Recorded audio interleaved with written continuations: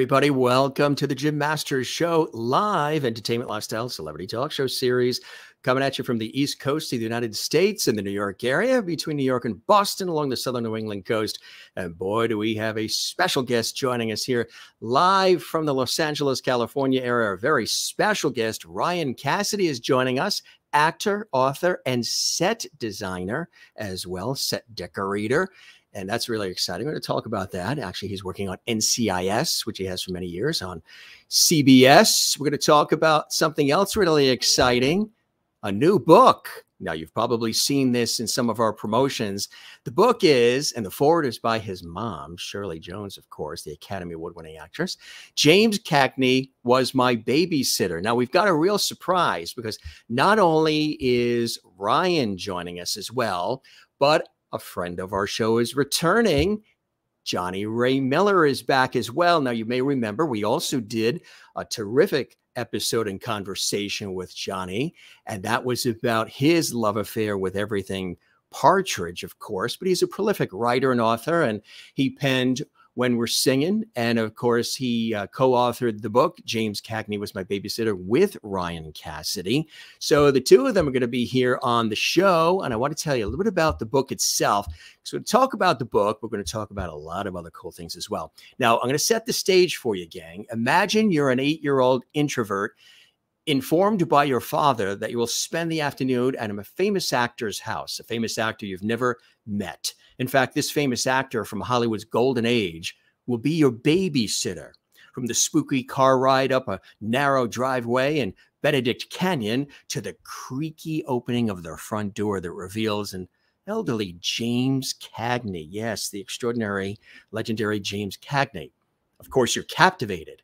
The star of The Public Enemy, Yankee Doodle Dandy, White Heat, Mr. Roberts, and many other Hollywood classics is nothing like you'd expect. He's not brash, not a killer. He isn't loud, doesn't sing and dance. He's quiet and gentle, full of imagination. It's not a scary gangster like you would think. Kind of more like Santa Claus. And in one afternoon, away from the pressures of a perfectionist dad, you sort of relax and fall into the spell of a wonderful babysitter who makes you feel special and encourages you to enter imaginary worlds where leprechauns come to life and owls speak to you from the trees. Hours later, you leave James Cagney's house, changed from a timid child into an enthusiastic young man who is totally infused with self-confidence and ready for life's next adventure. You know who that happened to? Our very special guest, Ryan Cassidy. Ryan, of course, is the youngest of the brothers, of talking, of course, about Shaun Cassidy and his half-brother, David Cassidy, and Patrick Cassidy, all successful in their own right, and the son of the iconic Academy Award-winning Shirley Jones, who everybody fell in love with everything that she's ever done, but of course, especially when she was Mrs. Partridge on the Partridge Family, an iconic actress extraordinaire. Yes, this is Ryan's fabulous mother. And in addition to all of this, of course, his dad is the iconic Jack Cassidy. Brilliant actor, Tony, nominated extraordinaire, winner, Grammy, everything. This guy, you know, truly a legend and missed, of course, by all. And of course, there he is with the brothers. You can see Patrick and you can see Ryan and of course, Shaun, who was a mega pop star many, many, many years. A lot of people had the posters on their walls. David, of course, too, as well. And just like his dad, Ryan, always very, very dapper. And we're going to take you back in time, what it's like, you know, growing up Cassidy with two famous parents and being famous yourself, but also having the opportunity to create and carve out, you know, your own life and enjoy. I'm going to tell you who these folks are and some of these great photos. You may remember Shaun in this great shot here as well, or this is Ryan, that is. They look similar, don't they? That's the thing. They all have that similar Cassidy look, which I think is incredible. There you can see, I would say you see a little bit of Shirley's eyes there and Ryan's eyes in that particular shot.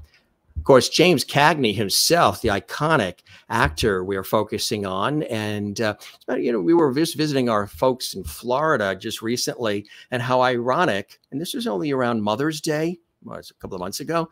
And what was on the television? A James Cagney movie. So how apropos is it that we're going to be talking about James Cagney with Ryan Cassidy and Johnny Ray Miller?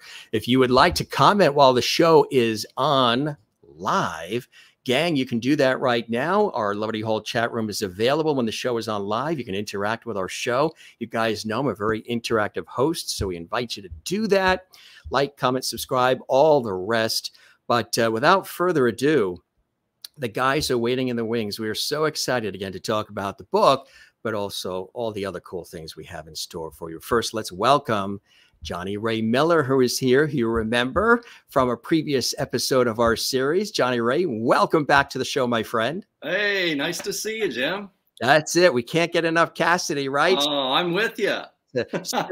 More, absolutely. And of course, Ryan Cassidy is joining us as well from his home in the Los Angeles area. Ryan, an honor and a pleasure to welcome you to the Jim Masters Show as well, my friend.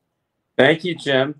Thanks for having me. I appreciate it. Very, very happy. The pleasure is all mine. So how's the weather there? We're on the East Coast. It's a little 75 degrees, coastal breeze. We're doing all right here. How about you in the LA area? Oh, it's really cold outside. I mean, you need a jacket.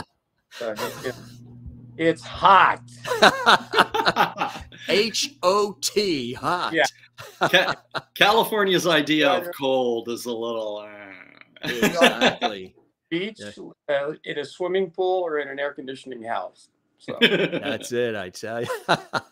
Well, you're all comfy in your air conditioners, air-conditioned homes. So really cool to have you guys here. And again, Johnny Ray, thanks for stopping by again. And oh, thank you for having me back. Oh, yeah. Congratulations on co-authoring this fabulous book. And Ryan, you as well. Congratulations on, would this be your first book? This indeed is my first book. Wow. Congratulations on that. What was that process like, coming up initially with the idea of the book and actually sharing such a warm-hearted, intimate, and loving story of, in this case, James Cagney, and you're giving us an opportunity to see James Cagney in a different light than the way presented, of course, in Hollywood movies and so much more? You know, this was an idea that I had 25, 30 years ago. The drawing, which is part of the story, has been with me since I was a child. And I would look at this drawing and, reminisce about that afternoon that I spent with him. And I had wanted to write a short story about it for either a children's magazine, but I had wanted to I really wanted to share it with everybody. And people would ask me through the years, who's the most interesting person that I've met, actor or whomever. And I always went back to that afternoon when I spent, when I spent the day with James Cagney. So this was an idea that really kind of morphed into what it became.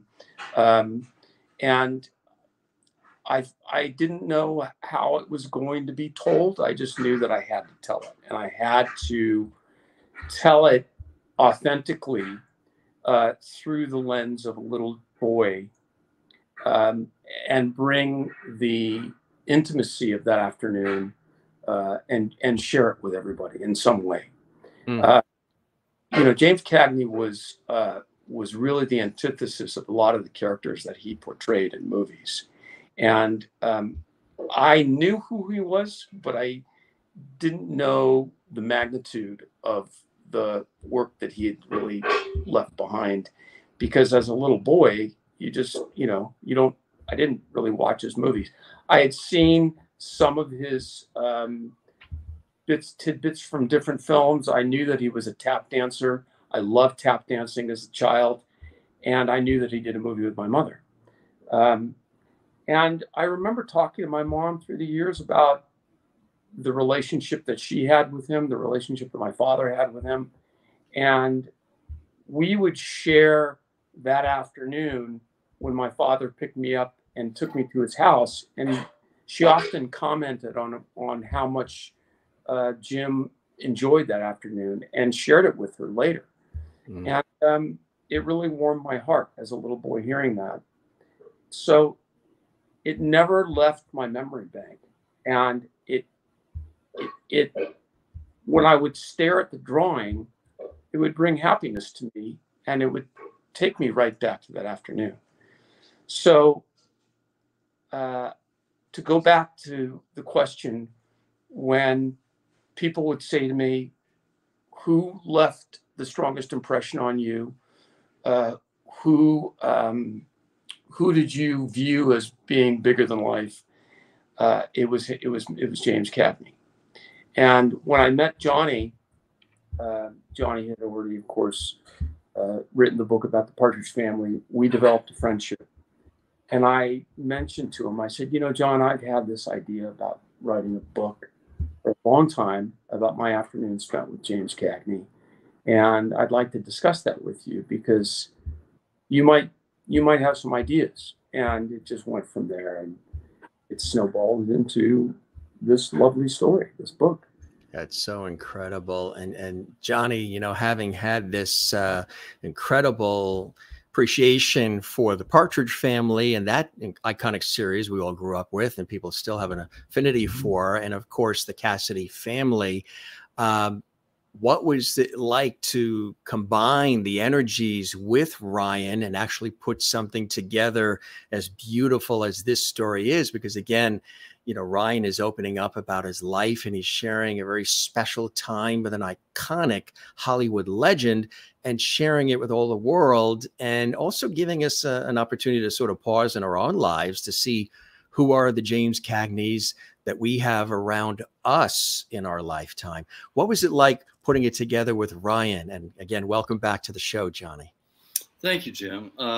You know, it's a case of the dream doesn't just come true. The dream keeps on going.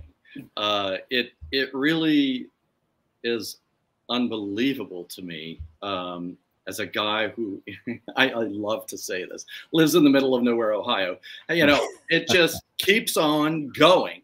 And very, you know, I describe it as something beyond explainable, really. It's just kind of like when you're in the groove of life and it's going, and whatever that force is that just is behind you on all of it, it just keeps on going, you know. So, you know, as James Cagney was his babysitter, Keith Partridge was mine.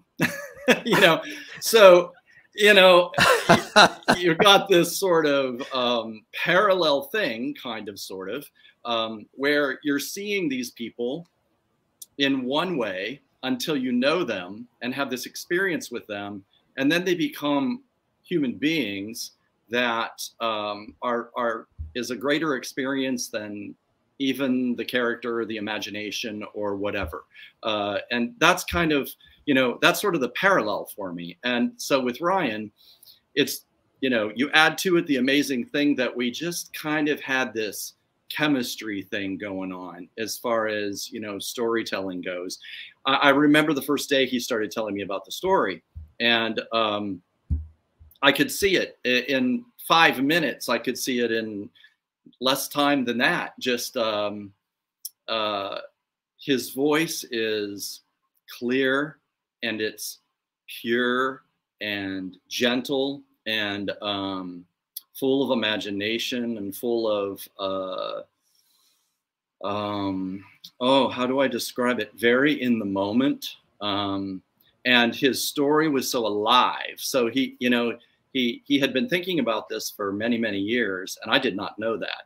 And one day I was doing some research on, of course, David, and I'm looking back at old articles from 25 years ago, and I found this article, and in it was a live, you know, comment, you know, a quote that Ryan, his youngest brother, was thinking about writing a book. Now, this is 25 years ago, called James Cagney Was My Babysitter. Wow. So it was just kind of wild to, you know, come in and be part of that groove. And I mean, I think of him as one of my greatest friends at this point. Wow. And how amazing. You talked about who babysat you. Our cousin Pat. She babysat us, and we had Pop Goes the Weasel going on the record player, and also the Partridge Family albums playing while we danced in the living room. So this is sort of like a full circle situation going on here. Yeah. Maybe even the Candyman from Sammy Davis Jr. was on too, I think. The Candyman. Well, you know, now we need the Yankee Doodle Dandy playing. You got to have the Yankee Doodle Dandy, right? Exactly. Right. Going back, we'll circle back to the book too, and I'd love for you, when you can, show the back of the book, because it has that image that we're talking about on it. Matter of fact, let's do a close up. There it is. Tell us about that, Ryan. Well, this image, which is a dancing gnome, a leprechaun, if you will, is my interpretation of James Cagney. James Cagney was an artist. His passion was painting, and that afternoon, one of the beautiful moments that I had with him was that he took out a pen and a pad and had expressed interest in. He first asked me if I liked art, and I said I did, but I didn't know. You know, I liked drawing, I liked art, but I didn't really know where this was going. And he said, "Well, I like to draw, and I'm going to draw some illustrations for you. What would you like me to draw for you?" And I said, I was enamored with this diorama, if you will, that was sort of inside his wall. It was like a cavity in the wall that had these little sort of stuffed characters, like puppets, if you will, that were in a scenic setting. And he had two of them. And I was drawn to them immediately when I was looking around in his house. One of the settings turned out to be Snow White and the Seven Dwarfs, and I found that out later on. It was created. Well, the diorama was made by a man that he worked with in the film business, and there were these wonderful images and these handmade puppets of Snow White and the Seven Dwarfs, and the other one was called Pirates Cove. One of the Seven Dwarfs was, I thought at the time, was Rumpelstiltskin. I didn't know what it was, and I was fascinated by it. It was so detailed. And he said, what is it about it that you like? And I said, I love models. I love the unknown. I love imagination. And he said, well, why don't I draw something for you? And he ended up drawing what turned out to be, I think, a character that he played in a movie in Midsummer's Night Dream. But it was really a dancing gnome or dancing, leprechaun. Leprechaun, yeah. That's what that is, and that's part of the story. And when he handed it to me, well, first of all, I watched him draw, and it was just these sticks going together. I thought, where's this going? And then I saw it take form, and it was fascinating. I loved it. And that's incredible. I saw the imagination that he had, and he wanted to engage with me and see where my thought process was, and that was a very special connection that I had with him, and I never forgot it, and I kept it with me my whole life, that drawing. Did you at that point have an idea of the iconic nature of who he was, or was he just Jimmy, James? I mean, I knew that he was an established actor. I knew that his body of work was incredible, but I didn't really know that. I didn't know it until later, and that's what was so kind of fascinating. As I got older and I did see his movies, I realized, wait a minute, that's the man that I spent the afternoon with, and I still was drawn to the fact that he was so warm-hearted, he was so humble, he was so genuine, and when I would watch his characters, I was like, that's not the man that I remember, even though his performances were always amazing, and but I still was trying to connect. I was like, wait a minute, that's the guy that I spent the afternoon with. It was amazing to me, and I think that's part of what built on the fascination of wanting to share this afternoon with everybody, you know, in a story. And his whole house was fascinating and warm and inviting, and I recently went back to see it, and it was beautiful. That's so incredible. What a fabulous story. And again, so much more is in the actual book. I want to rewind just a little bit. One of your, of course, growing up in an iconic family with beloved people like your mom, Shirley Jones, and Jack Cassidy, of course, for you, one of the first opportunities was actually being in the music video for Lionel Richie's Penny Lover, right? Tell us about that. Great song too. So when I graduated high school, I embarked on wanting to perform. I got an agent, I got a manager, I started auditioning. Of course, I got, you know, headshots taken. I was being sent out on auditions, and I got a call one day from my manager saying, you know, Ryan, we have an opportunity for you to audition personally for Lionel Ritchie. The song Penny Lover had, well, he of course had a list of, he was, you know, a huge sensation in the 80s, and he was well known. And the notion that I was going to go in and audition for Lionel Ritchie was a big deal. It was like, well, what is it? Well, it's a music video for the song Penny Lover.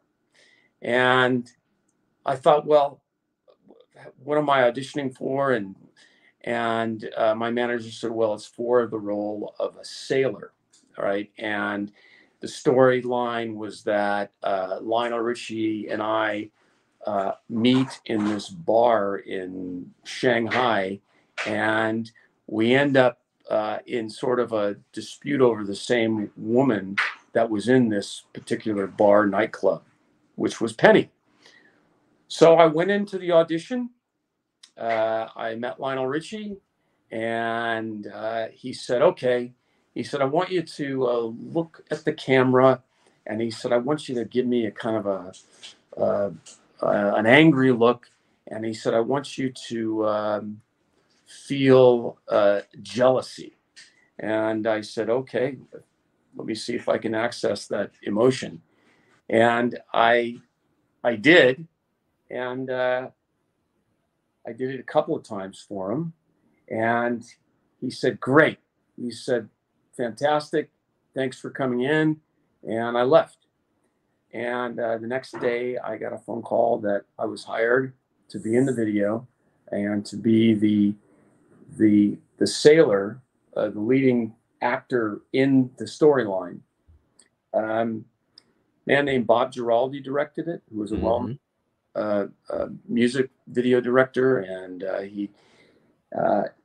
they put a lot of money into making this music video, and I had the best day when I went there that day, and I worked on it. And Lionel Ritchie was fantastic, very nice man, and I would run into him periodically afterwards. Well, the music video came out and did very well, and that was sort of the beginning. Then comes along The Facts of Life on NBC, that iconic series as well. Tell us about that and how that opportunity came your way. You know, I had developed a friendship with Mindy Cohn. I knew Mindy. Yes. I was on Facts of Life, and the role came up for a character that, by the name of Kevin Metcalf, that lived in the attic of Edna's Edibles. The role was a recurring role, which means that I was on it. I wasn't on every episode, but I was on it, you know, periodically. Well, I auditioned for it.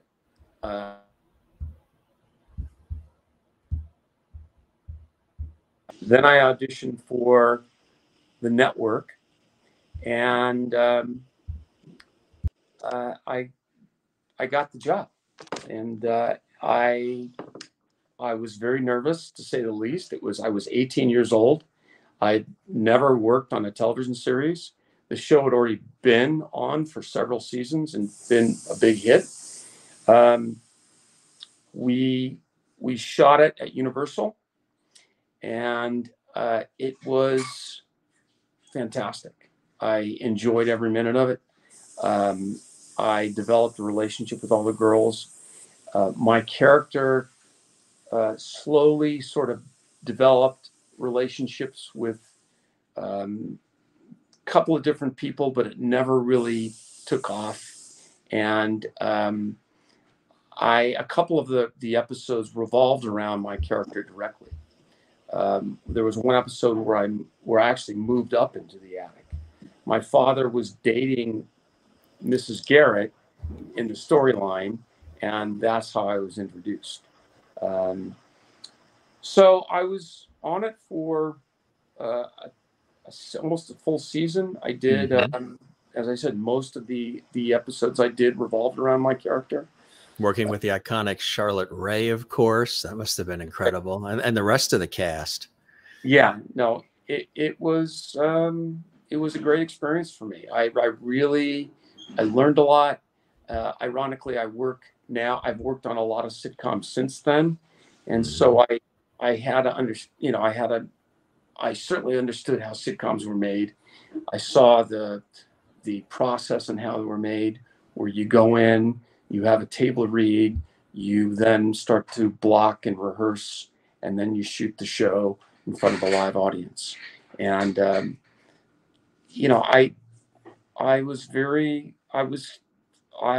learned a lot, and I loved the process. And it was like working in the theater, in that you were in front of a live audience. Which was, it was fantastic. It's interesting to go back and watch those episodes now. And I show them to my daughter, and she's like, "Dad, I can't believe it. Look how young you are." Yeah, I was a kid, Yes, I tell you, it goes quite fast, doesn't it? Yeah. In a New York minute, as we like to say. That's right. And of course, the DNA and the genes to entertain and performance oriented, making people smile and feel good with your phenomenal parents, Shirley Jones and Jack Cassidy, two iconic figures in Hollywood and entertainment, and beloved in millions of lives still today. There you are. What a cutie picture with Mom. Tell about 8 months in that photo. Oh my God, I tell you. Yeah. Who didn't have a crush on Shirley Jones? I tell you, especially when she was Mrs. Partridge. Oh boy. Yeah, it was, I think the trifecta was Shirley Jones, Barbara Eden, Elizabeth Montgomery, pretty much all at the same time. Right. Absolutely. Yeah. I spent yeah. a lot of time with my mother on the set of the Partridge Family. You did. Yeah. Mm-hmm. And what was that like? Here's this, iconic series. Of course, it's happening on ABC Friday nights following the Brady Bunch, and I think before the Nanny of the Professor or after, and Room 222, and that whole lineup and that incredible schedule. The exposure to seeing, Mom on a regular series, and of course, brother David as well, and the rise happening there for him too. It was pretty overwhelming, but it was also wonderful. I mean, in that I loved the attention that my brother got. I loved the attention that my mother got. My mother was always a grounded person, though, and I think that the stability that she brought to our home, in that she always believed that your job was your job and your family comes first. She, as much as we were exposed to having parents that were well known, she kept it really simple. And she believed in getting an education. She believed that you go out and you work, and that she actually kind of wanted us to, she didn't really want us to be in show business, because she saw the ups and downs that show business brought to the table. She really supported us going to college, getting an education, and getting into a job that brought stability. I do remember her talking about working in production and working in a part of production that could bring you more stability than being an actor. As you know, we're in the middle of a strike right now, and that will get resolved. But I'm fortunate in that I developed a craft working in the set decorating department on TV and film that has really given me as much stability as you can get in this business.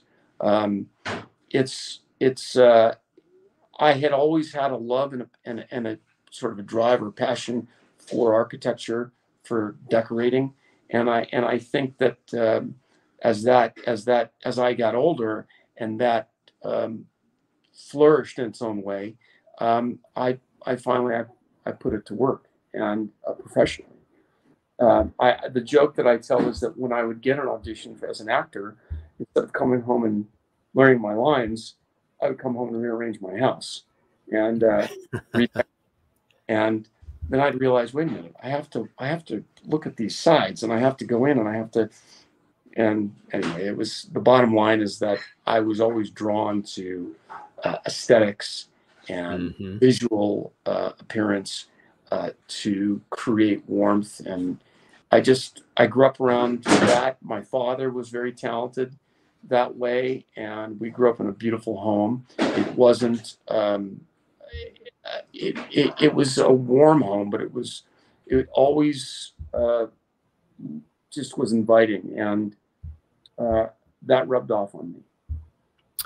I would say, yeah, because we all have elements of each of our parents in all of us. And of course, your father, known for being a brilliant actor and performer and singer and entertainer, and impeccably dressed and very creative, very artistic, and on so many different levels, and a real influence, even though he was gone when you were a kid. Still, there's so many elements of him within yourself that you see rising and coming out, right?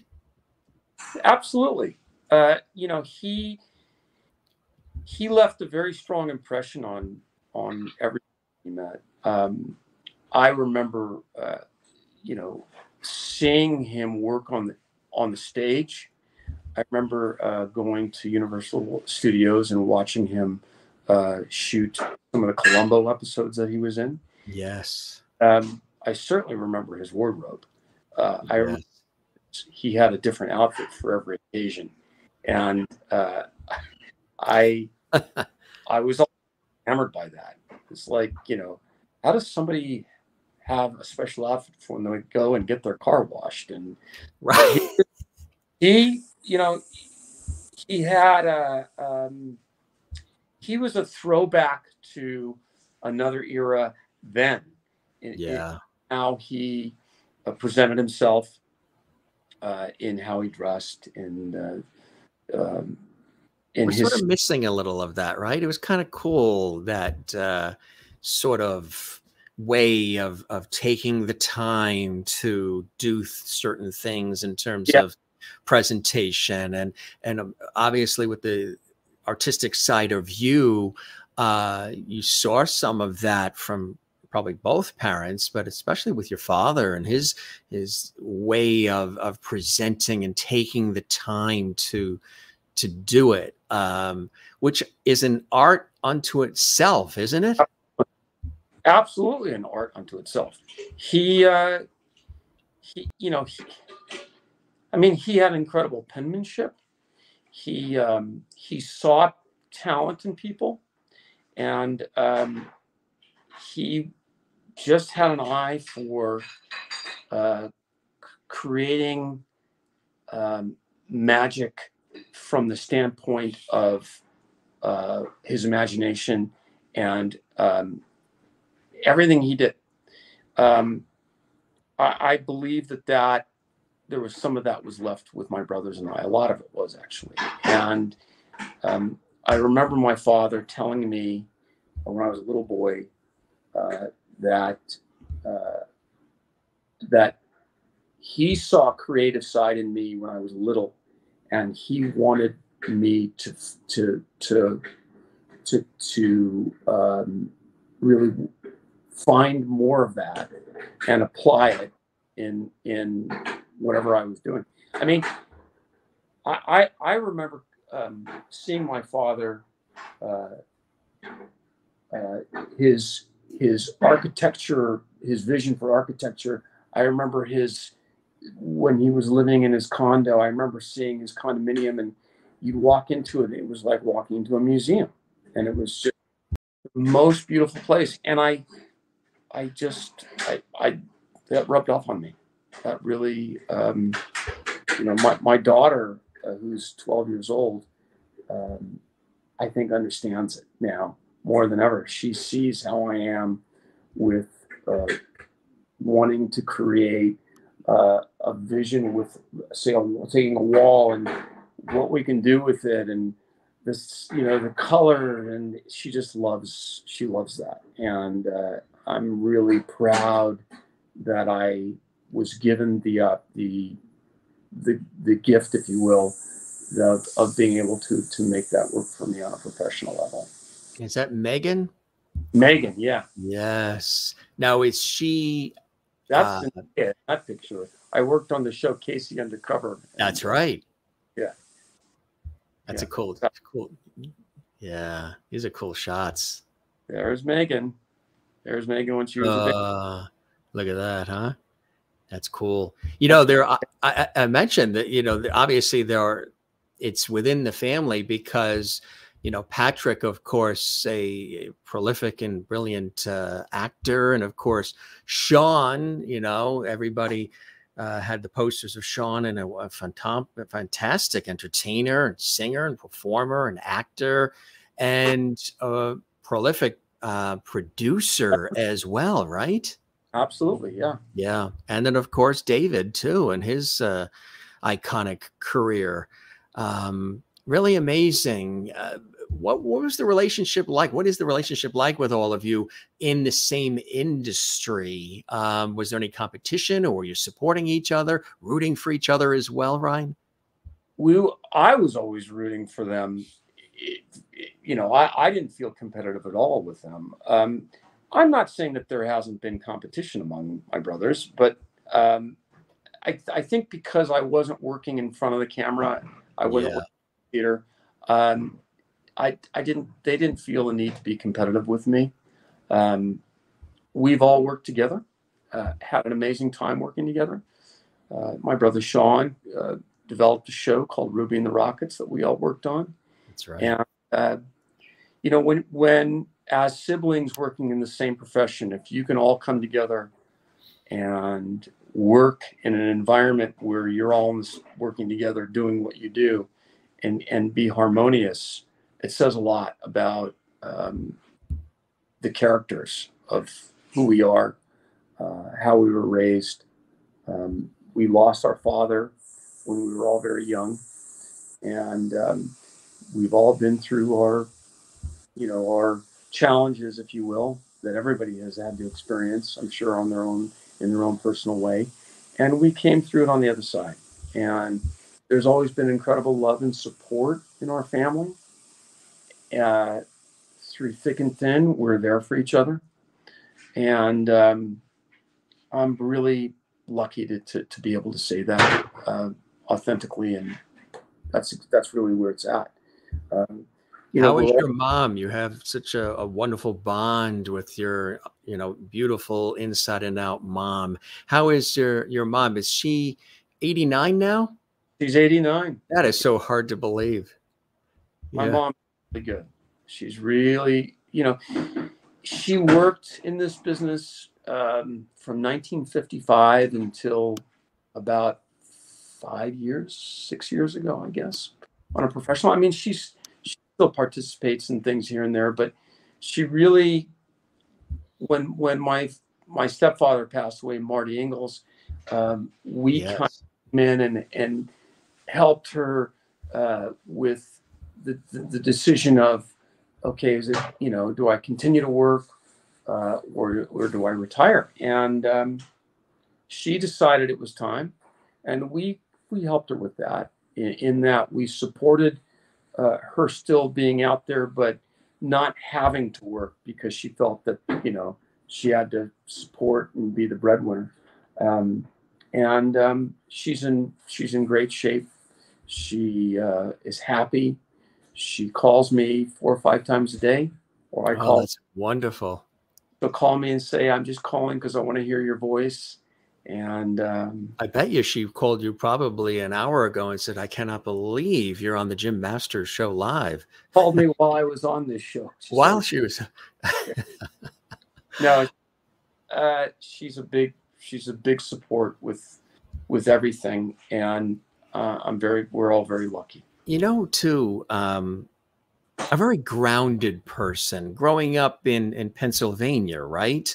So still has those sort of home and hearth sensibilities that, you're in Hollywood, there's all the action, lights, camera, all this stuff going on, but still always remained with these sensibilities of family and love, which is a beautiful thing. She was fiercely independent her whole life, and only child. She was able to separate reality from fantasy, in that she, again, her business, her profession was her profession, and she was she was very loved by her parents. Her father adored her, and was at every opening of all of her performance, all of her shows. She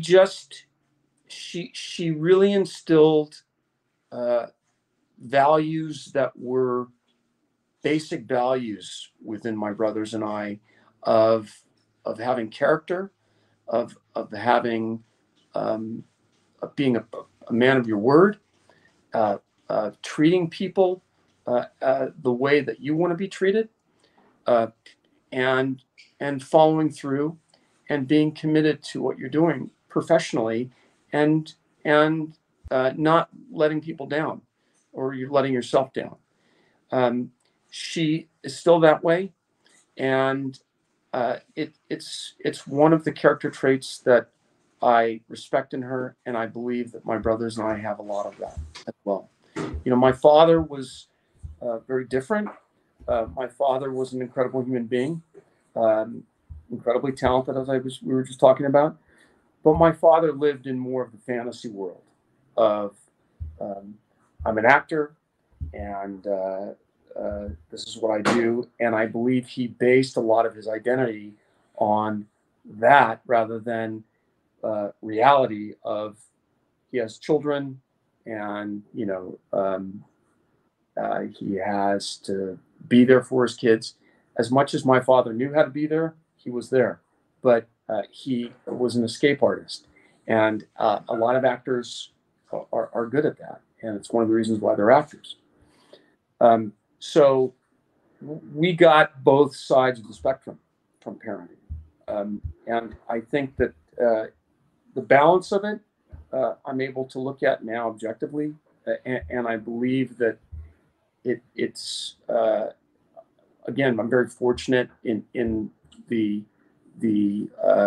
ability to be to look at it objectively from the standpoint of, I now am a parent, and what can I do with my daughter to improve the things that I believe that I didn't maybe get from my father, but give her also the things that were given to me from him, and the things that are positive.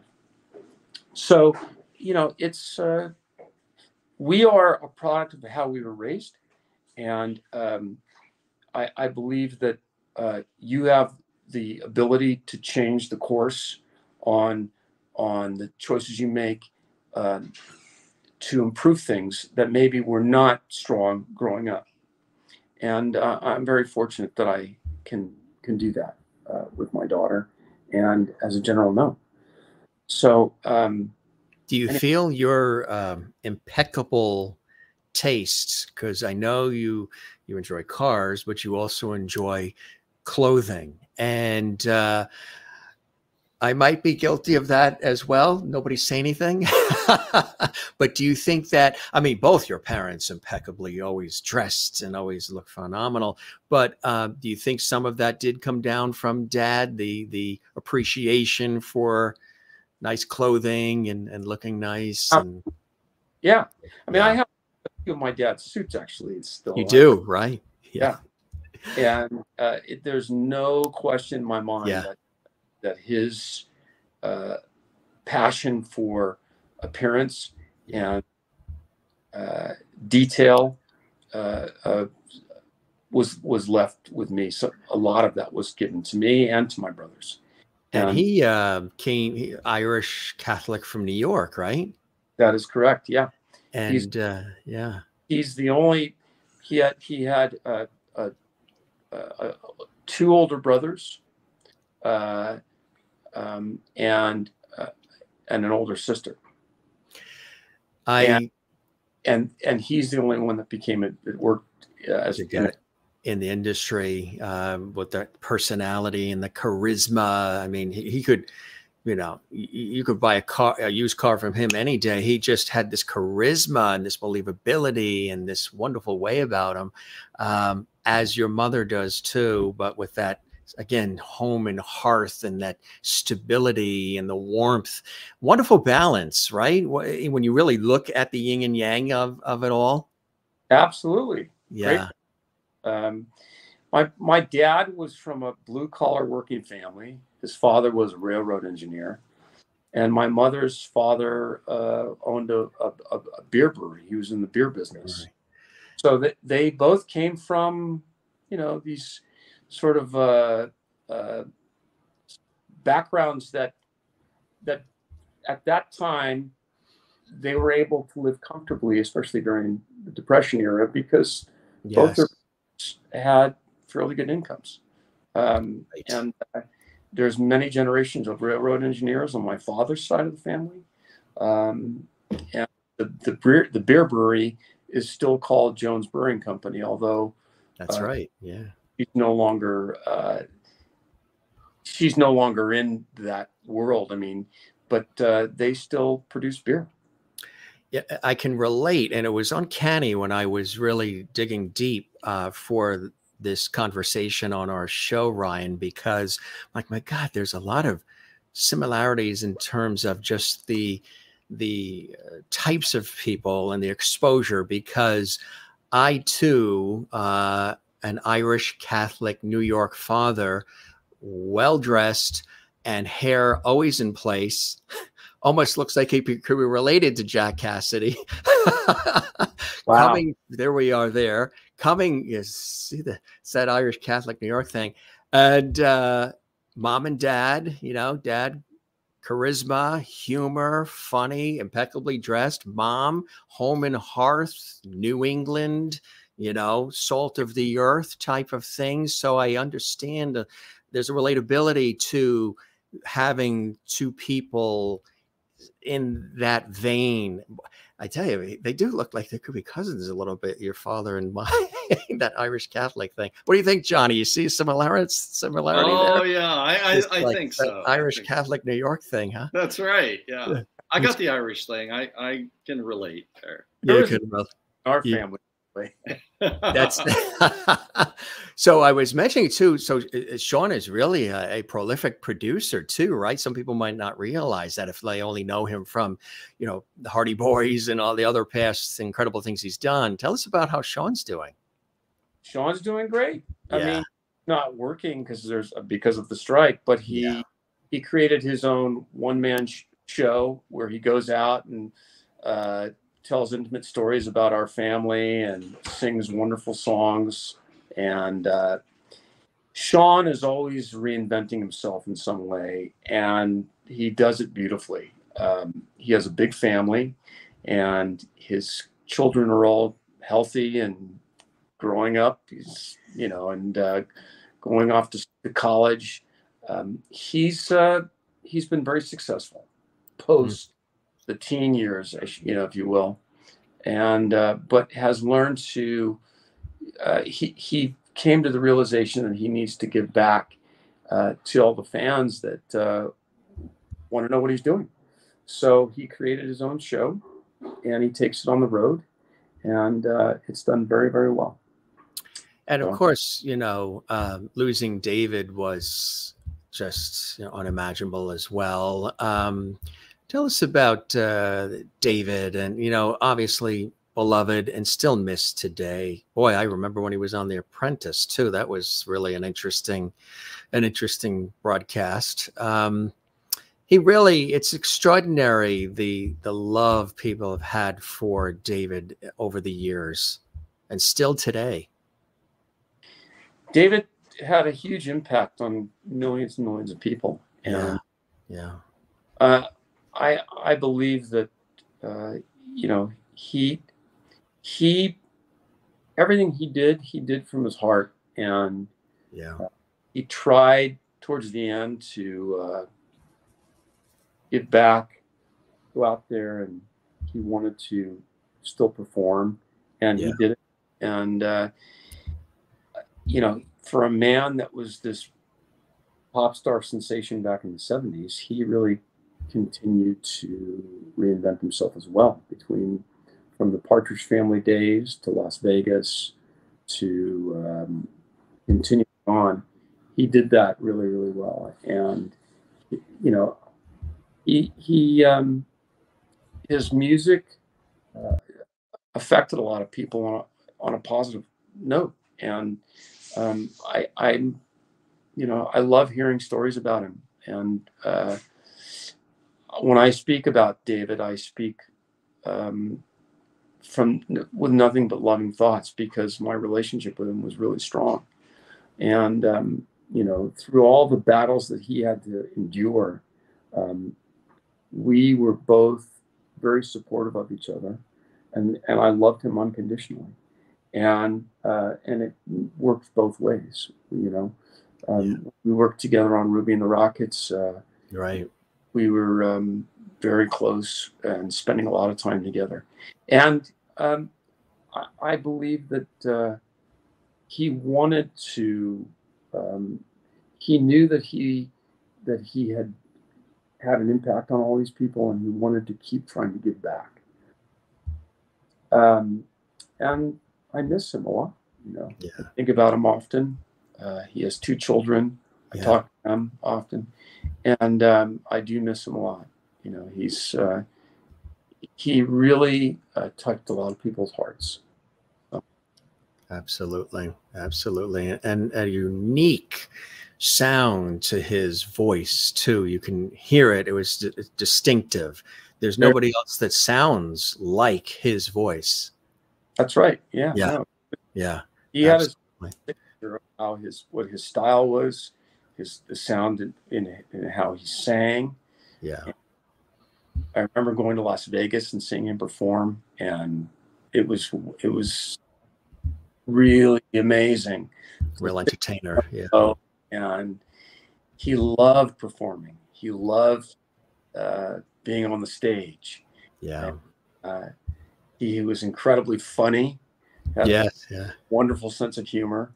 And one of the topics that he and I shared was our father, and the incredible gifts that came out of being his children, and things that my father left behind. And we had a lot of similar interests. We both loved vintage cars. We both loved architecture. We both loved a lot of things that we would sit outside in my backyard and talk about so many things. And you know, I'm very fortunate that I had the moments with him that I did have before he passed away. Absolutely. Beautifully said on so many levels, Ryan. Your brother, of course, Patrick, as I mentioned, is doing his thing and doing it quite well as well. And that's great too, right? Tell us how Patrick's doing. Of course, I know Patrick's doing great. Patrick brought his gift to the theater world. Yeah. In Nashville, or outside of Nashville in Tennessee. And he runs a nonprofit there, and oversees artistically everything for the theater company. He's left an incredible body of work behind, and still creates it, not only as a performer, but as an incredible singer, director now, and producer. And Patrick has found his niche in working with other actors, and you know, creating the environment for them in the theater. And he's really great. He's doing great. He loves Tennessee. He's got 2 beautiful sons. He's been happily married for a long, long time. And he's doing great. He's going to be out here next week, actually. See him. That's fantastic. You have this really fantastic, looks like a painting behind you on the wall. What is that? Get out of the way here. That's a painting of me that was painted by my longest and dearest friend, a man by the name of Alexander Mihailovich. And it's a giant painting, something I normally wouldn't have looked to get on my own accord. He was living in my guest house, and he turned my guest house into a studio, art studio. And he came over one day and said, "I'm going to start doing portraits of people, and I want you to be my first person that I paint." So that is so cool. Beautiful job too, huh? What an artist. Yeah, he's an amazing artist. He's a sculptor. He's a designer. He's a builder. He's really a talented guy. We mentioned, of course, you are a set decorator, set dresser as well, and working with NCIS. How did that start for you? What was the entree into doing that? Because you've worked on a lot of incredible series and specials and more, Ryan. I worked for Jim Henson Productions when I was still pursuing being an actor, working in their office. And this was a long, long time ago, over 25 years ago now. And I had, they had asked me to help sort of reconfigure some of their offices and help decorate them, if you will. Well, while I was working for Jim Henson Productions, they had they created a show called Muppets Tonight, which they were developing, and they put together, and this was at Raleigh Studios. And I had already, the seed was planted as far as me working in the business behind the camera, working in the set decorating department. And I went to the producer of this show, Muppets Tonight, and I asked him if I could have the opportunity to work on the show in the set decorating department.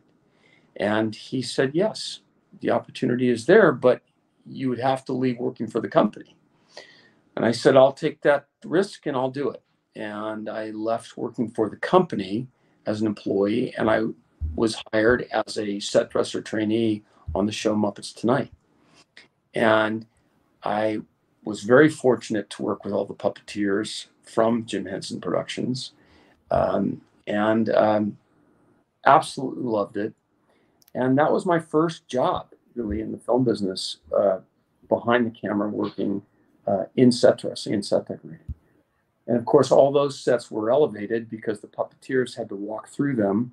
So all of the set dressing was on platforms, which was very specialized from the standpoint of being a set decorator or dresser. The sets were scaled down for the puppets. From that job, I was hired on another show, and then I got into the union, Local 44, which is part of the IATSE, and started working from that point on so many different things. And I was very fortunate in that I didn't stop working. And I have been on tons of television shows, films. I was lucky enough to work on the TV show ER. I worked on the movie The Lincoln Lawyer. I worked on a movie called Blow with Johnny Depp. I mean, there's a whole list of films that I've worked on, and I loved it. I loved the camaraderie that you developed on a set with people. I was sort of the on-set dresser job, which is what I do on NCIS, was something that kind of found me. I knew that I loved detail, and I knew that I loved working around people. But to be with the crew, because you're either decorating the set and you walk away and then the crew takes over, or you're actually with the crew and the camera department and the actors on the set while the cameras are rolling. And that's basically the job that I now am involved with, that I do. So for those that are watching and wondering, with that capacity of being a set dresser for, this iconic series and CIS, do you have any input in the final say on what's the thing going to look like, or you're following patterns and designs that others have created? Well, there's a production designer who creates it. It's like when you're working in construction, if you will, and you're at a job, there's a production designer that gives you a blueprint of what the set is going to be. They then have a construction department that comes in and frames out the set. And then you have basically you have a set, whether it be a living room set, a doctor's office, a police station. Once the set is completed, the set designer comes in and decides where the colors that are going to be used, the color of the carpet, the color, and then the decorator comes in and picks out all of the objects that are going to be in that set. My job, on behalf of the set decorating department, as the onset dresser, is to come in once the set is completed, right, and been decorated, is to keep the integrity of that set on behalf of the set decorating department complete, and also to make sure the continuity is correct while the cameras are rolling. So on a show, when they're shooting a single camera show, a camera goes in, shoots a scene, and they do coverage. Then you turn around, and then you have to shoot into a different direction, and you have to move all the furniture out. But you have to make sure when they turn around again that it goes back to exactly where it was. So the job for the onset dresser is to make sure continuity is set. The other aspect of my job is that at the last minute, they may say, well, we don't want this table. Do you have another table? We need this type of a table, or we need this type of a chair. So I have to get creative about that and go find the right chair. And in the case of NCIS, we have an overflow of set dressing, decorating, furniture, lighting that we can pull from if we need to change something. And in many cases, I will have to change something and go get that lamp, that piece of art, and change it out. And that's part of the job also. It's incredible. And also making sure that in the frame, meaning that when there's a frame of the set, that everything that has been established by the set decorator is there and not moved and taken because the director says, I don't like that. In other words, that should all be set before they start shooting. And the continuity too, right? Yeah. So you can pick it up where it was left off. Sometimes you can see shows where like, gee, in the last scene, that cup was there. Now the cup isn't. That's right. Yeah. It's those little things. Yeah. When it goes to editing, there's a lot of things that they can change in editing and fix. But the idea is that you don't want, because that ends up costing money. Yeah. You want to make sure that it's right from the get-go, so they don't have to do that. You must have had a ball decorating your beautiful home and dressing it. I had a great time decorating it, and that's what I'm still redecorating it. You know, it's like my home is almost like a set. I'll create the environment that I'm doing or that I want for that time frame, and then I'll change it. And that's part of what I do. I mean, that's what I do professionally, and I love doing it as a hobby. So that's incredible. The book, again, just this opportunity to have had, you know, the experience with James Cagney. What are some things about James Cagney that you learned about that surprised you?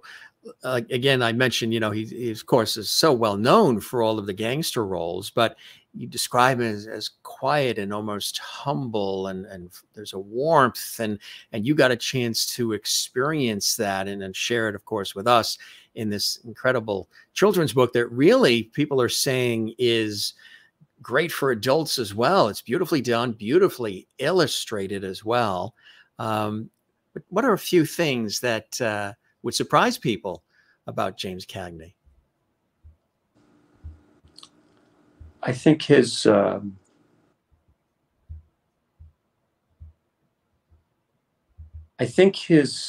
ability to make you feel like you're the most important person in the room, and it's not about him. He didn't make it about him that afternoon. He made it about me, and if I was okay. He didn't really want to talk about himself.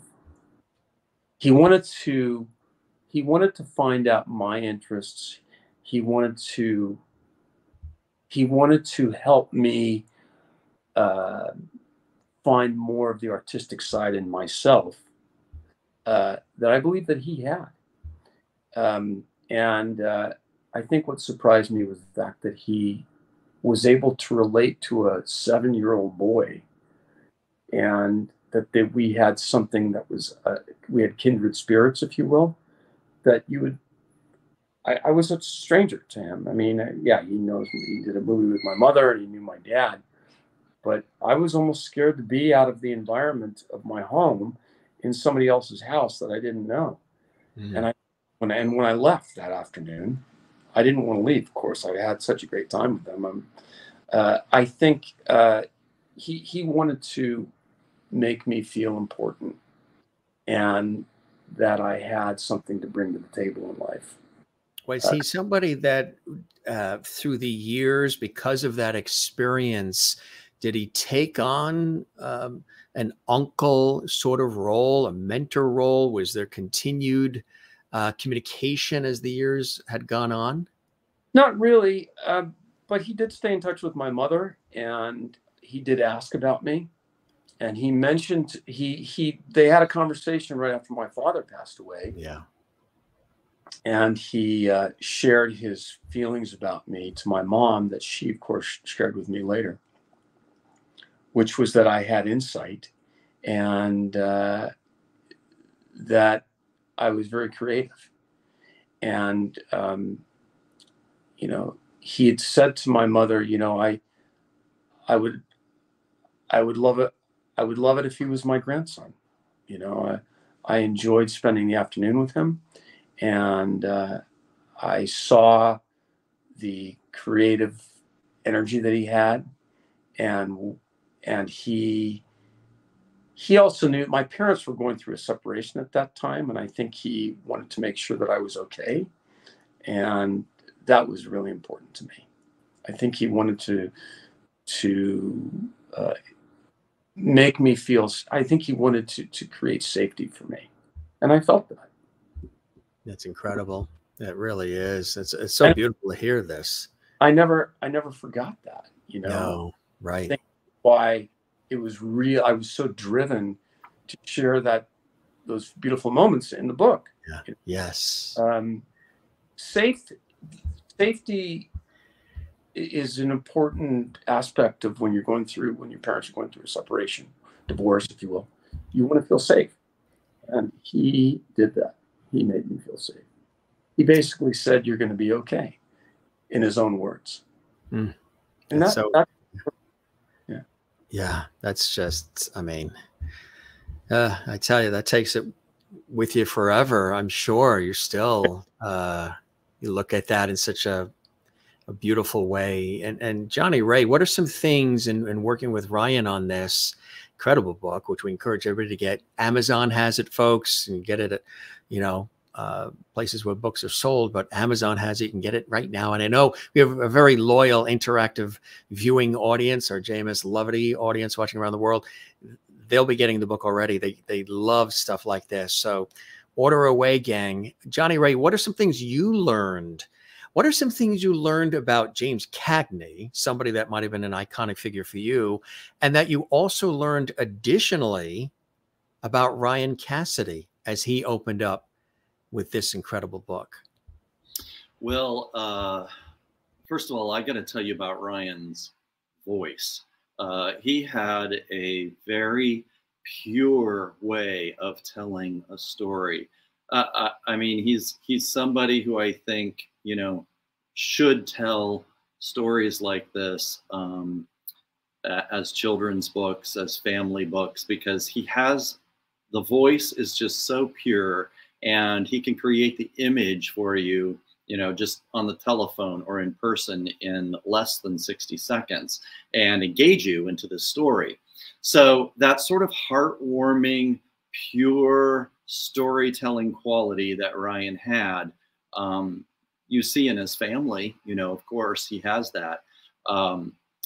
So in terms of Ryan and learning to know who he was, I could learn who he was just listening to him tell this story, the story of James Cagney, who babysat him one day. And as far as James Cagney goes, I was a fan of the old movies. I'm a big fan of the 40s era for movies, the black and white era. So it was another fit for me because, I loved all that stuff. Of course, I grew up on the Partridge Family and all of that. But I'd stay up. I remember staying up late on Friday and Saturday nights. I was the nerd who read the TV guide cover to cover and stayed up watching the old black and white movies, and then would go to school and recite, who was in it and what year it was made and all of that. We talked about this. Did you used to collect the TV guides too, like I did? Yeah, kind of. Yeah. Yeah. So James Cagney for me was, that giant movie star of the classic era, the black and white, for me, gangster. He was very much of the gangster mindset more than the Yankee Doodle dandy mindset for me. Yeah, there we go. Yeah, he was one of those. Humphrey Bogart and Katharine Hepburn. He was one of those greats. Yeah. So yeah. That's incredible. It really is, and again, you learn so much just in telling the stories. I would imagine too, what has the response has been spectacular. What has been the feedback from folks, either peers in the industry, the Cagney family, others that are reading the book? What are they saying? Well, James Cagney has a grandson by the name of Jonathan Cagney. And he sent me a message. He had picked up the book, and he thanked me for making it, and that was one of the greatest honors I could receive from a message from somebody in this family. The response has been overwhelming. I think it's a positive story. It's a unique story, and it's a story that I think is universal in that it shares it shares love, creativity, and the wonderful thing about it is that you don't have to know who James Cagney is to read it and understand it. But you'll certainly know who he is by the end of the book. And that was important to you, right? You wanted to sort of introduce maybe younger generations to this man. Absolutely, yeah. Yeah. And I going into it that kids weren't going to know who James Cagney was, but it didn't really matter, because at the end of the day, it's a beautiful story about a little boy and an older man that little boy didn't know. And the template from my standpoint was a book, The Giving Tree, by Shel Silverstein, which was in my mind the whole time. And I, not so much that it's the same type of a story, but the simplicity of it. And that's what I wanted to try to capture, of this little boy and this tree, you know, that gave to him unconditionally throughout his whole life. So, you know, Johnny has his own idea of what his thoughts were, but I really wanted to create a story with images that that could be universally identified through, on a personal level, from the reader's perspective, whether it be an older person or a young kid. That's incredible. That's beautifully done. I know people have probably asked this. Is it also in the offing that there would be something on David and David's life as well, whether it's a biopic or something, documentary, or because there's been a lot of things out there, but they're not always accurate and they're not always of the best taste and quality. Is there anything that you've thought about in remembering your brother David? Yeah, but I don't know if it's something I'm willing to talk about right now, because I have some ideas that Johnny and I have discussed. That's cool. That's right. Loose lips sink ships. Yes. But you have just excited about what, 50 million people probably. We call that here a JMS exclusive. We have discussed the possibility of doing other things. So, do you miss acting at all, Ryan? Do you? I mean, you're obviously a brilliant set decorator and dresser. Do you miss the performance part of it yourself? Yeah, sometimes I do. Yeah, I do sometimes. I especially when I'm working with actors that I know that are wonderful actors. I do sometimes miss it. Yeah. And Johnny Ray, what do you have coming up as well? And again, congratulations on this amazing book, and we encourage folks to get it. What else? You're always working on. There's something else I think that you have sort of brewing that you might have mentioned a little of the last time you were here. And just want to let you know before you answer that. Tracy Miller, welcome, Ryan and Johnny. I have the book and loved it. Oh, that's great. Isn't that great? Terrific. Yeah, they've been commenting. Thank you, Tracy. Tracy. Everybody's been commenting throughout. We thank everybody for the comments. What are you working on as well, Johnny? Well, a couple things that I'll keep hush hush, but the one I'll tell you that that I know the information's already out there because he put it out there ahead of me is Henry Diltz. Henry Diltz and I are doing a book together of all of his pictures of David. You know, he's an iconic photographer from the Woodstock era who photographed just about everybody who donned the cover of an album during that era.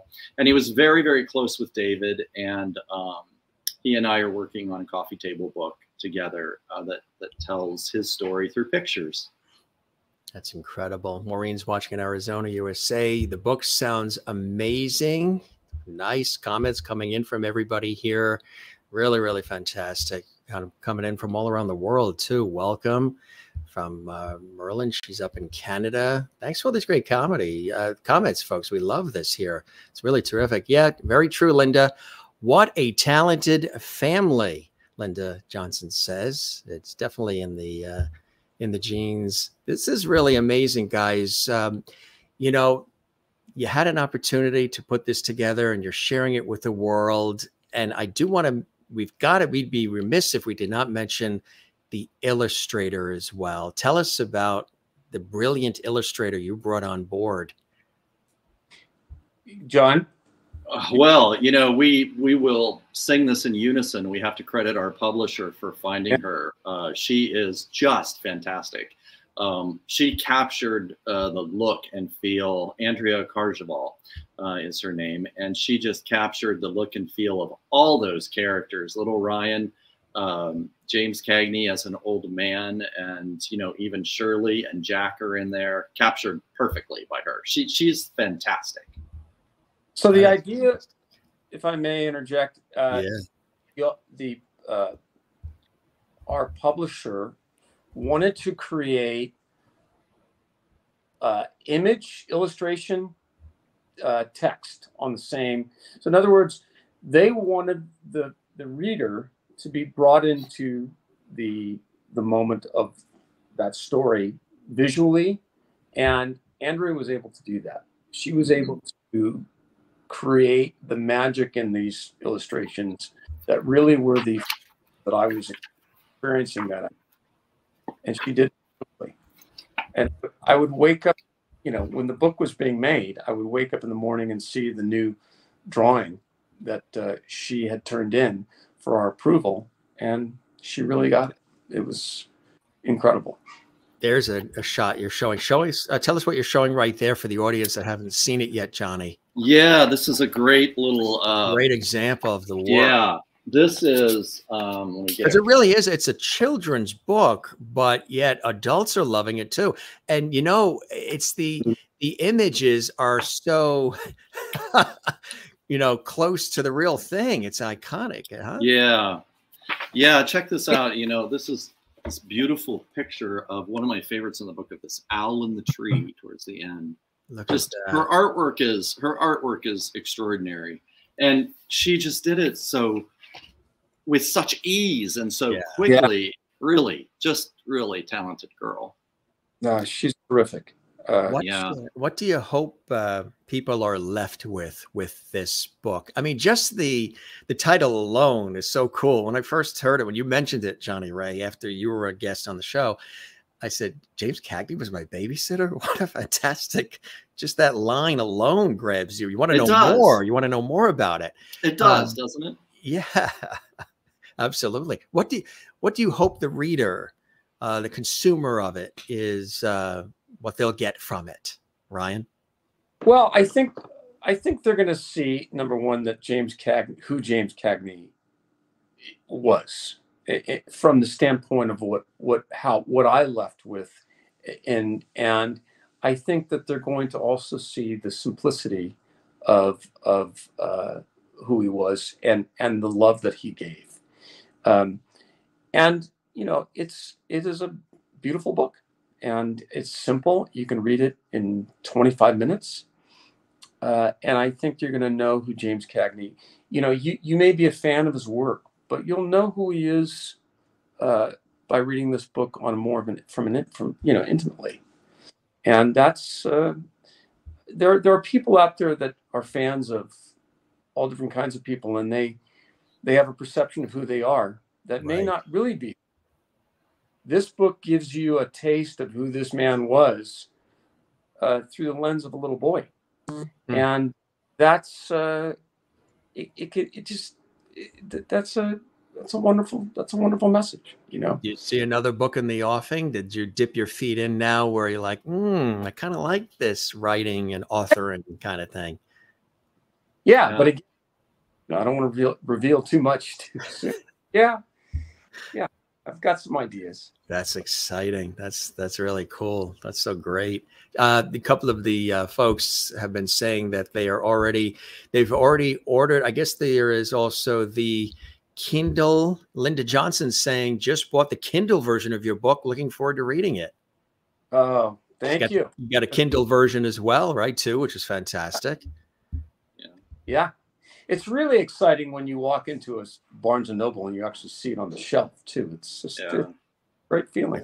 Yes, and they're saying beautiful pictures. Just want to show you, we're very interactive here at the Jim Masters Show with our audience and some of the real faithful. We call them lovities because they said the show has a lot of light, love, and levity. And I said that during the last crazy couple of years we've all endured and survived.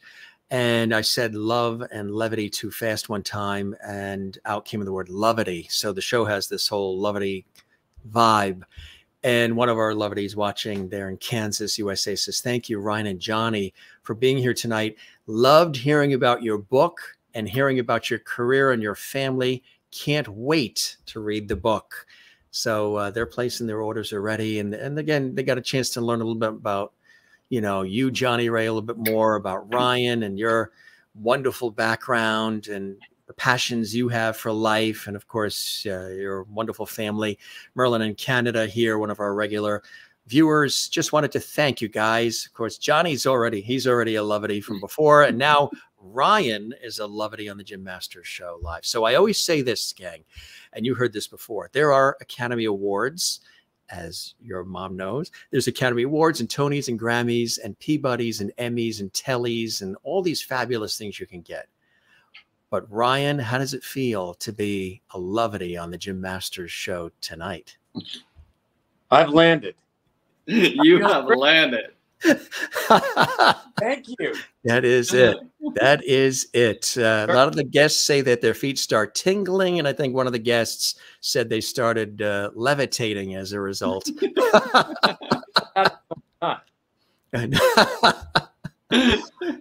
I tell you, you guys are the best. Truly a wonderful conversation. As I mentioned, nothing is scripted. It's just, the three musketeers here going back and forth. I just want to say thank you. If you do talk to your mother a half hour from now, thank her for all of the wonderful years of just love and shining as she has, the entertainment that she has provided. And she's just really she's a shining light for many. And if you talk to her after the show, let her know that Jim Masters and everybody else says that. And of course, your brothers as well. It was really an honor, Ryan, and I hope we chat some more down the line. And I wish you nothing, you and the family, continued success, the best of health and happiness. Truly, I really appreciate your authenticity and your openness and your wit and wisdom on this conversation. And as I always say, we're going to keep the porch light on for you. My friend, you are welcome back to stop by the Jim Masters Show anytime you'd like. Thank you. Thank you. Thank you. I'm honored to be part of this and be your guest. And it's been an absolute pleasure. And thank you, everybody, for listening and purchasing the book. And it really was made with love. And I mean that. And thank you, Jim. And the pleasure is all mine. And as my Irish Catholic New York father has always said and told me when I was, I think, 7 years old, whenever you hear something kind or nice from somebody, ask them to please put it in writing and address it management. Yeah, right on. Yeah, Irish wit and wisdom. Johnny Ray, as always, you're the best, and truly thank you so very much for coming on again. And the porch light is always on for you, my friend, and hopefully we're all in the same zip code at some point. And you're a delight to talk with, and I share your passion for entertainment and television history, working in TV and radio myself. It's probably one of the things that put me into the industry. And I studied architecture and design too, Ryan, before going into this industry. Oh, wow. Yeah. So I was very fascinated by, you know, the dressing and decorator side of what you do, and was looking around at your house, the lighting, the painting, very, very tastefully done. But Johnny Ray, a blast to have you with us as well. Thank you, man. It's just a pleasure to be here. I really appreciate it for all that you do. Thank you very much. Oh, you're very, very welcome. And I thought that was just like a fade to black there. He's showing you behind the scenes how it works. And I was levitating. I was off the. He was levitating. He was levitating. That's right. Now, what are you going to do next, guys? Go make a sandwich? I'm back. That's it. That's it. Ryan Cassidy, thank you so very much. Johnny Ray Miller, thank you as well. Thank you. Enjoy the rest of your evening, and congratulations on the book. We'll tell them again how they can get it, and really appreciate your spending all this time with us. Oh, thank you so much. Thanks for having us, Jim. You're very welcome. Take care. Cheers. Thank you, guys. You're welcome. Johnny Ray and Ryan, thank you very much again as well. Thanks, Jim. You're welcome. Ryan Cassidy, Johnny Ray Miller. Johnny Ray, this is his return visit to JMS, to the Jim Masters Show Live. We really appreciate him. He really is a historian. He's a writer, he's an author, but he loves entertainment, and he loves the Partridge Family, Cassidys, the whole thing, and he has ever since he was a kid. And now he's had opportunities to celebrate it and write about it as well. If you want to know more about Johnny Ray, you can go to his site as well, and just really fantastic. There's the other book we talked about, When We're Singing. We had a whole show on that, so be sure and check that out in the archives. All the episodes of the Jim Masters Show series are archived. Hey, gang, just real quick, want to let you know that Tina Cole, iconic actress, singer, and author, joining us tomorrow. You know her, of course, from My Three Sons. She's a fabulous singer as well. She's going to be with us tomorrow. And also, we're going to be celebrating the life of this fabulous jazz singer who left us way too soon, Carol Sloan, with filmmaker Michael Lippert joining us as well. Both of these episodes are happening tomorrow right here on the Jim Masters Show series. So, wow. Was this fantastic or what, folks? I know a lot of you, this took you down memory lane because you got a chance to hear from Ryan and, of course, talking about his iconic family. We really appreciate both Johnny Ray Miller and Ryan Cassidy for joining us here live. Again, our shows are unscripted. They're conversational. They're warm. They're interactive. We really sincerely appreciate all of your activity, all your comments in our lovely whole chat room. Want to let you know, too, if you'd like to interact with us, we do have a Facebook page. It's Jim Masters TV. So you can go to our Facebook page. All of our emphasis now is on our Facebook page, you know, for the social media, as well as Instagram and Twitter. So we streamlined everything, and everything is all Jim Masters TV because that's the name of the channel on YouTube, Jim Masters TV. The show is the Jim Masters Show, but the channel on YouTube is Jim Masters TV. The Facebook page is Jim Masters TV. Instagram and Twitter are Jim Masters TV. So like and follow and share and celebrate. We figured we'd streamline it and just make it easy for everybody. So if you want to communicate with us, check us out on the Facebook page, Jim Masters TV, and on Instagram and Twitter, Jim Masters TV as well.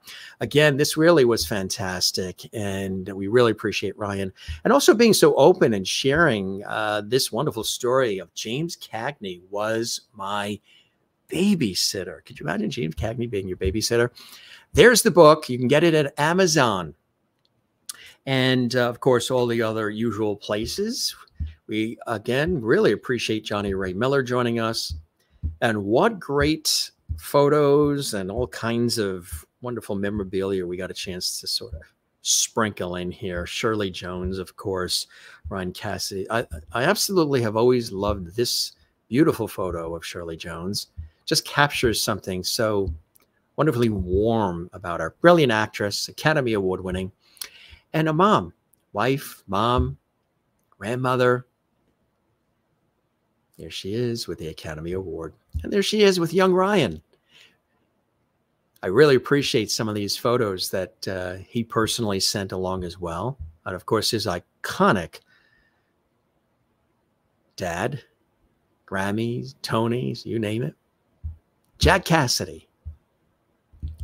very open about his dad, talking about his dad. And of course, his brothers, of course, Patrick on the left, Ryan, then Shaun Cassidy, and of course, David Cassidy. And yeah, just like his dad, an impeccable dresser. Celebrating James Cagney, too, an iconic figure. And as I said at the top of the show, we were in Florida visiting our family, and how uncanny that the movie that was on the television that everybody was watching was one of the James Cagney films. So I really love this shot. A boy and his father. That's Ryan Cassidy with his dad, Jack Cassidy, on set. Yep, there's Jack Cassidy again. If you didn't see any of these earlier. Jack Cassidy, Shirley Jones, of course. This is a cool one, too, that he sent along. This is Shirley Jones with Ryan in their home. There's the pool table. Other great shots, too, on set. There he is with Patrick and Shaun, his brothers. It's a great family photo as well, huh? With Shirley Jones and Jack Cassidy. Also love this one, too. We showed some of these earlier, but in case you didn't see them.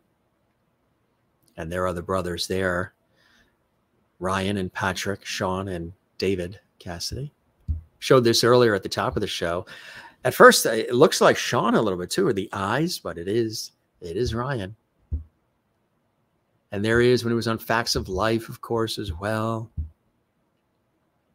There's another great shot. We didn't show this earlier. On the steps of the house. Shirley Jones, Jack Cassidy. Of course, yes, as Ryan had mentioned, Shirley married Marty Ingalls, the comedian. Jack, of course, had passed away when Ryan was around age 10.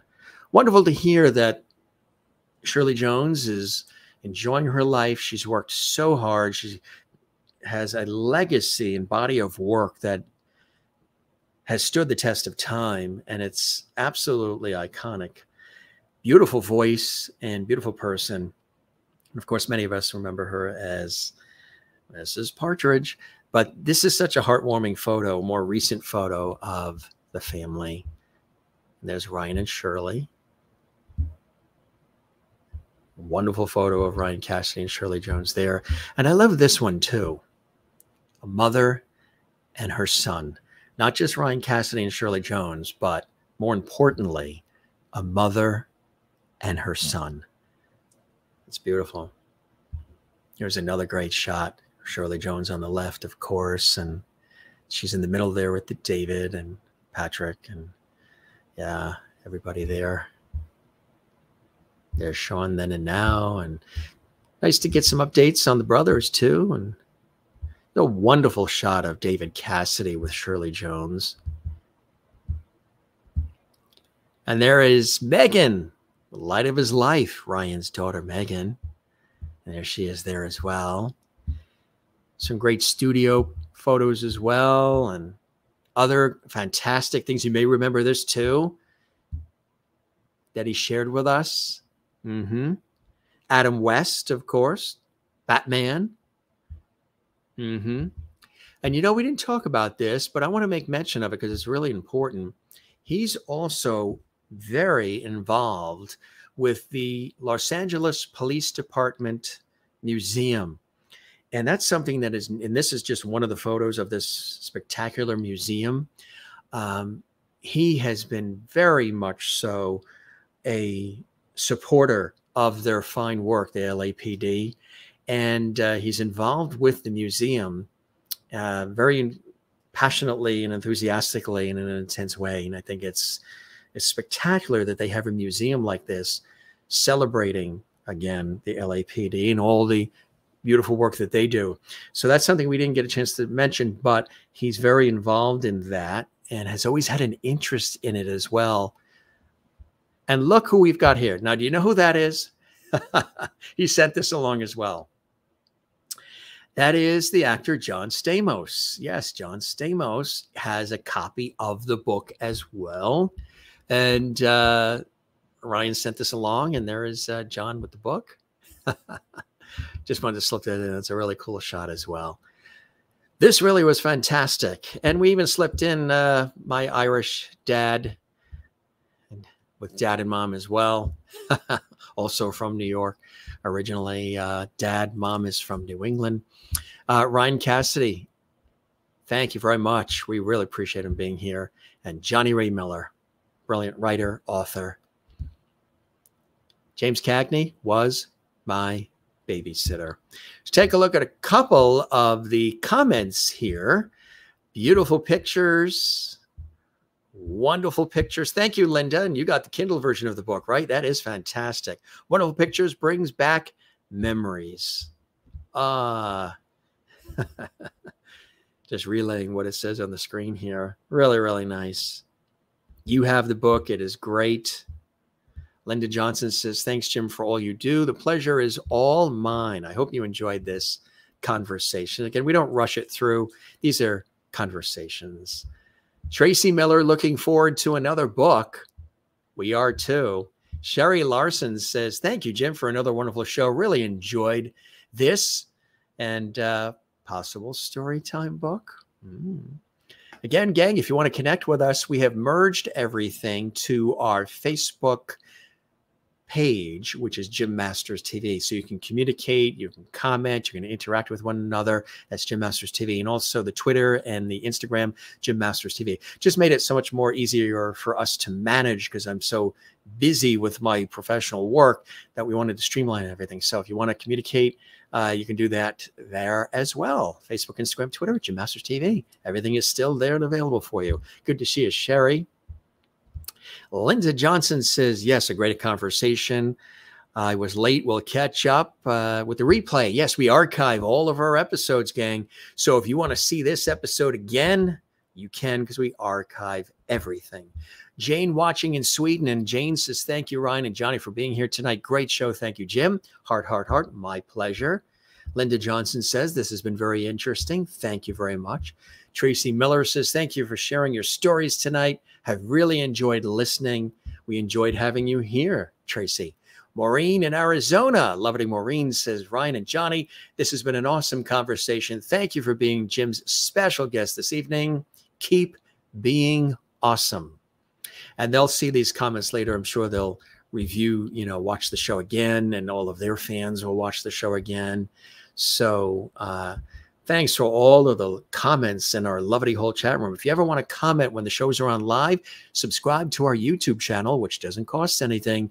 And we have a lovely whole chat room, we call it, that is available when the shows are live. Now, if you ever get a chance to comment and you want to support the show, of course, you can do that as well with Super Chat, Super Emoji, Super Stickers.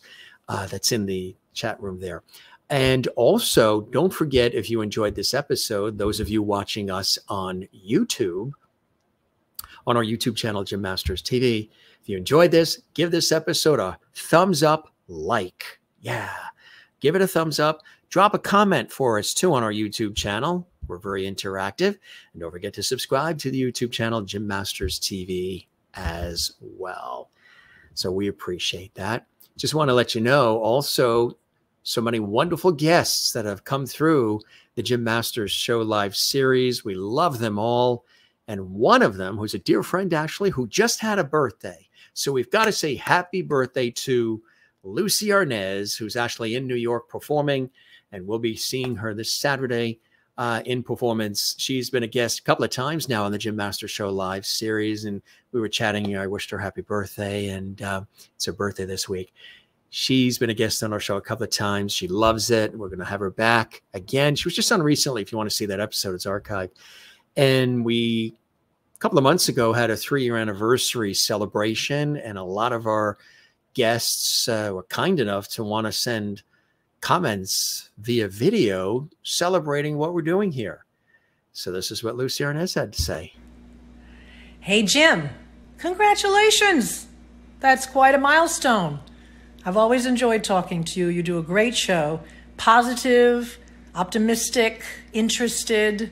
You do your homework. We love being with you, and I hope we get a chance to do it again sometime.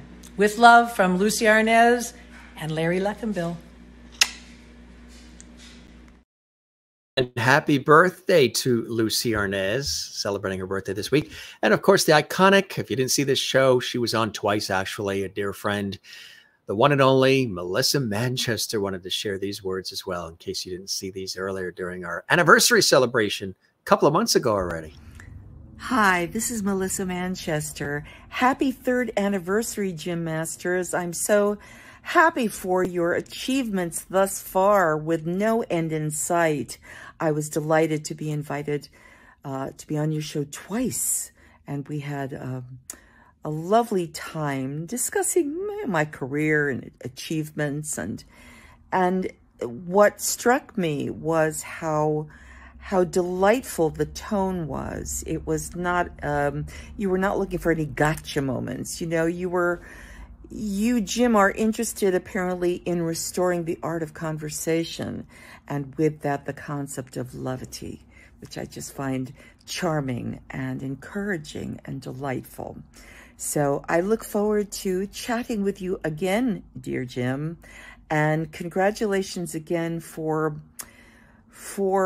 making a space where people can share their ideas, where you can ask thoughtful, probing questions to see how we're all doing on our paths, our parallel paths. So wishing you many, many more happy anniversaries. Long may levity wave, and you too. Be well. Thank you very much from the iconic Melissa Manchester, dear friend of our show. And thanks to all of you. Appreciate you being with us, watching these episodes, sharing in the and reveling in what we're doing here and celebrating what we're doing here. A lot of work behind the scenes, but a real pleasure to have you come into our life and allow us to come into yours, wherever you're watching from around the world. Don't need this anymore. That's just to hear the guys. But truly, we really sincerely appreciate it. We've done hundreds and hundreds and hundreds of episodes of this series, gang, and it continues to be a blast. So find us on social media at Jim Masters TV on our Facebook page, Instagram, and Twitter. And also, we will see you back here. Now, for those of you watching, again, we've got 2 shows tomorrow, one celebrating the late and legendary jazz singer Carol Sloan in a new film that's coming out. And we're looking forward to that. That's going to be tomorrow afternoon. And then tomorrow night, the iconic actress and singer Tina Cole, who was Katie Douglas on My 3 Sons. She's stopping by the Jim Masters show tomorrow evening for those who are following us live. All right, gang, that wraps this up. Thanks for sticking with us. We appreciate it. I think maybe I'm going to go make a sandwich. Linda says, love Lucy and Melissa. So do we. And love to all to you as well, Linda. You guys are fantastic. All right, this is your host, Jim Masters, thanking you for your time this time. Till next time, like, comment, subscribe, share, celebrate what we're doing. Tell your friends. Don't keep it a secret. And thanks for stopping by. We don't say goodbye. We say ciao, cheers, see you later, slancha, avida zane, hasta la vista. What else do we say? Muy loops, sayonara, cheerio. You know the drill. And we'll see you on the next episode. For all of us here, thanks for being with us. We love you all. It's always a pleasure when you're here and stopping by and being interactive with us here and celebrating what we're doing on the Jim Masters Show Live series. We'll see you on the next one. Take care and be well, gang. And cheers.